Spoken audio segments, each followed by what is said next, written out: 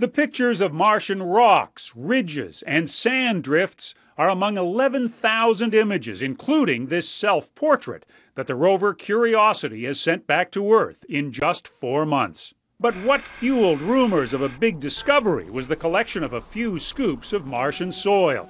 Curiosity's onboard chemical lab found a trace of carbon, an essential building block of life.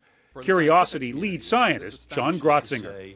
Okay, it's on Mars, but maybe it didn't come from Mars. It could be a material that comes from the cosmos.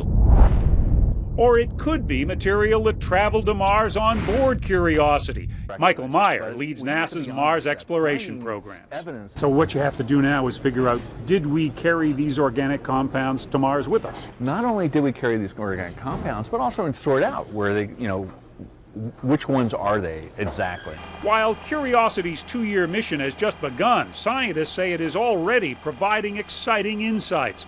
The well-worn pebbles near the landing site show this is an ancient riverbed. We're rolling on a surface that at one point in time, water flowed ankle to hip deep.